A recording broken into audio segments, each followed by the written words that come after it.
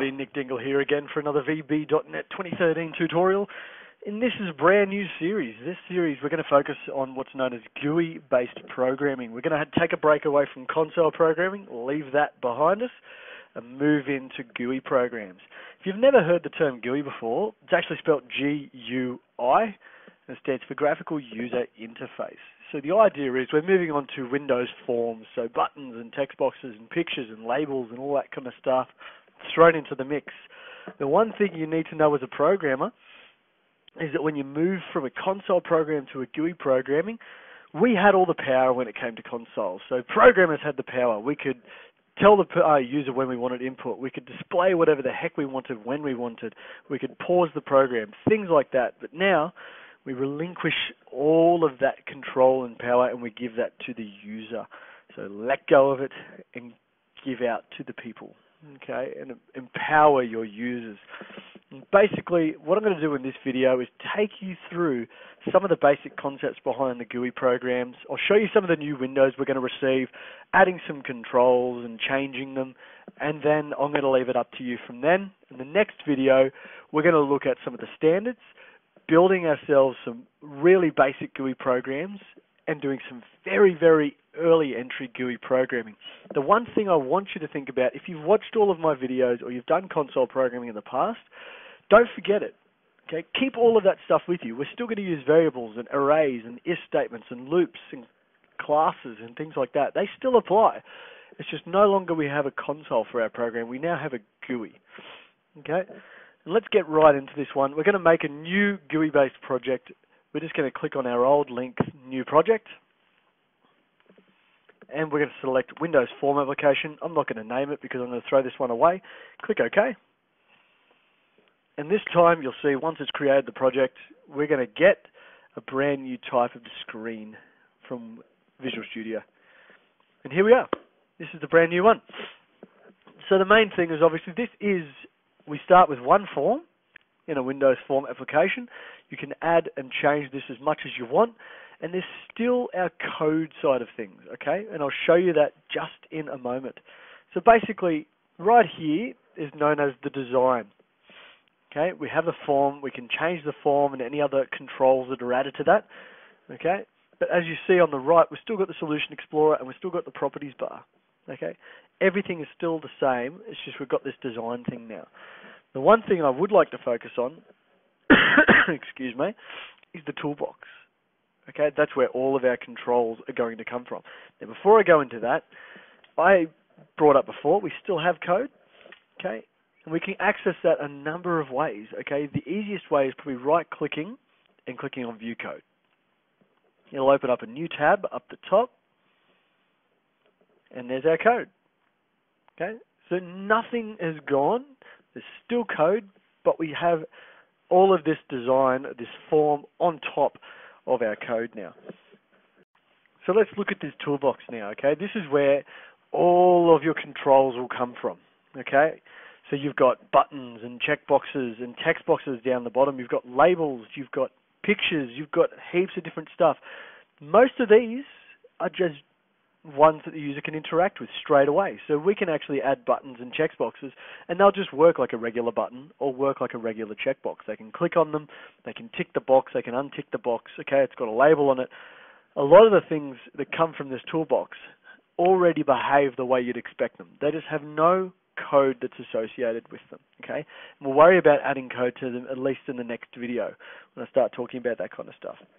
Now there's three ways that you can add these controls to your form. The first way, you can simply single click, okay, and then click on your form. Whoop, I've drawn it over the side, whoops. And there you go, there's a button, okay? The second way you can do it is you can double click and it adds the button to your form. The third way that you can do this, okay, the third and final way, is you can click on the button, click and drag, and draw any size button that you'd prefer.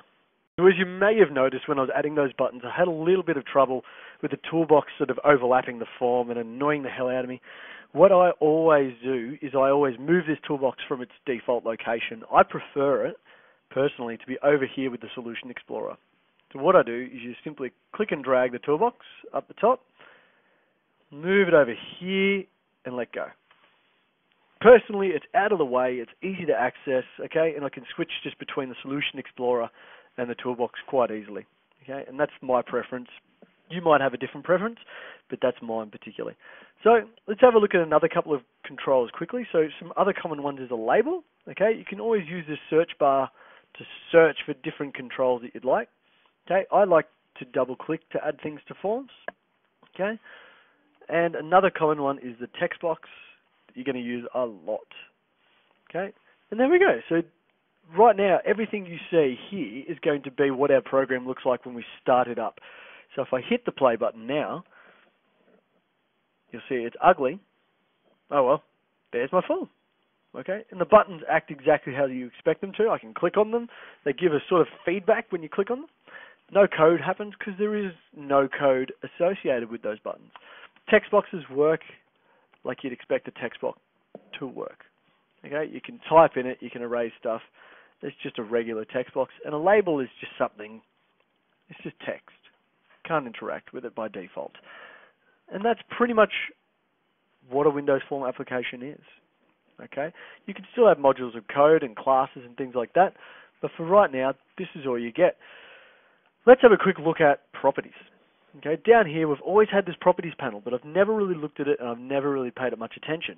Okay, but what you have selected shows a number of properties, or I suppose attributes if you want to call it that.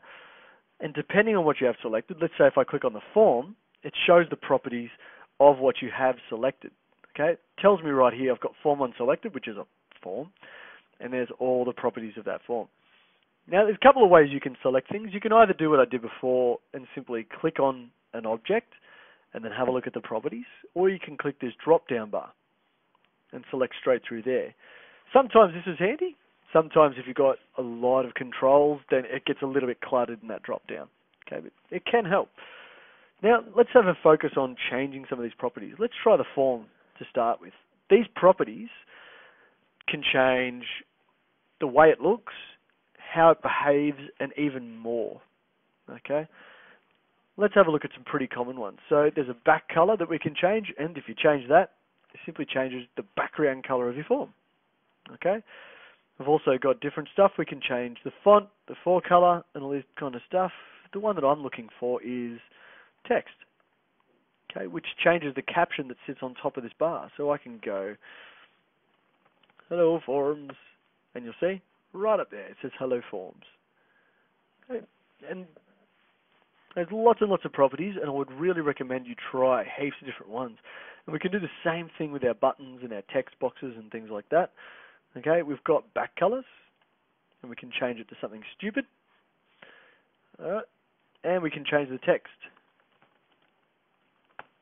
like that. Okay, and you can do that to heaps of different stuff.